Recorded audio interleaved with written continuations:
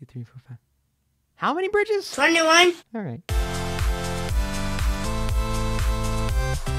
What is up, Flick fans? Welcome back to my channel. Let's talk 21 Bridges, the brand new Russo Brothers produced, not directed film starring Chadwick Boseman. I need you in the comments section letting me know, is this a movie that you were looking forward to? Let's talk about it. So, an embattled NYPD detective is thrust into a citywide manhunt for a pair of cop killers after uncovering a massive and unexpected conspiracy. So this film stars Chadwick Boseman, J.K. Simmons, Sienna Miller, Taylor Kish. It's directed by Brian Kirk, who has only ever done TV movies and television shows. This is his first, as far as I can tell on IMDb, his first theatrically released film. And a lot of people have been asking, is this directed by the Russo brothers? No, they are producers. It is from the directors of Avengers Endgame, like it says in the trailer, but produced by the directors of Avengers Endgame. And you can kind of tell their touches on here, their overwhelming hand. And I did like how this movie started out. We start out, not necessarily a spoiler, at a funeral for the father of Chadwick Boseman's character, and that kind of sets up who he is in the future. And then we're thrust into this one night, this one crazy night where these two guys go a bit too far, but there's something else happening, something behind the scenes. It is a movie that we've seen plenty of times before.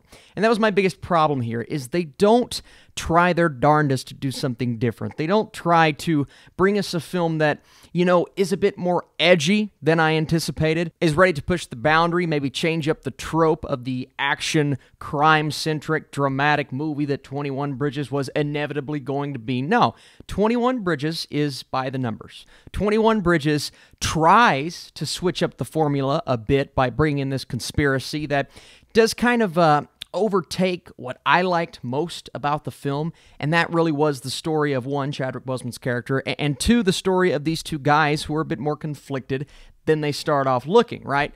Especially the one guy, right? Taylor Kish's character, he is your average, I'm going to do whatever it takes, I'm going to get the money, I'm going to disappear. There is another character in here, played by Stephen James. Wait a minute, Stephen James. If Beale Street could talk, yes, please. I love this guy. He's fantastic. He has that conflicted mentality that you expect from a crook like this who is slowly uncovering something. I'm not going to say what that something is, even though the predictable nature of the movie will probably tell you what path they end up going down. He starts finding something out that turns this story into something a bit different than maybe what you were expecting when the movie started, but as it's progressing, you'll think to yourself, well, I've still seen this. I've seen the cop crime action genre try to switch it up in this exact way, and every character turn was predictable. Every massive, major, intense moment, the outcome of that moment was something that you saw coming from 21 miles away. No, that was stupid. Really, 21 Bridges is a film that I wanted to be more than what it was, but it's not a bad movie. I mean, the performances are really good. All of these actors are committing to their roles. They're not fleshed out maybe as much as some will want them to be. They don't give you something that you've never seen from them before, even though Chadwick Boseman's accent was a bit different, I guess. But they're all good.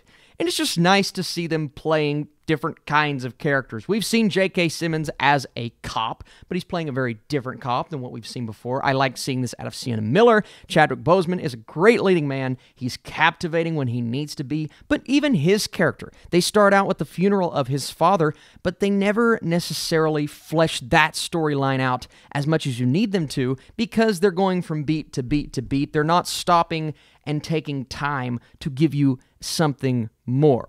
And that's what I'll say about 21 Bridges. It is what it is. If you're a fan of this genre, you're probably going to like it. If you're a fan of these kinds of corrupt cop movies, these kinds of films where they're taking someone on who's maybe against the law, but he's not against the law, and then you have the main character, the grizzled, not necessarily grizzled, but the cop who's seen it. He's done things, and they keep saying that throughout the entire movie. It's like, you've killed this many people, you've done this and that, but it's like, okay, I don't care because you didn't really show us anything. You're just kind of telling us all throughout the movie, this guy is B.A., so you should love him because he's B.A. No, I love him because he's Chadwick Boseman. It's not necessarily because of the screenwriting and the script. And not to say the direction is bad here either. I think the direction is nice.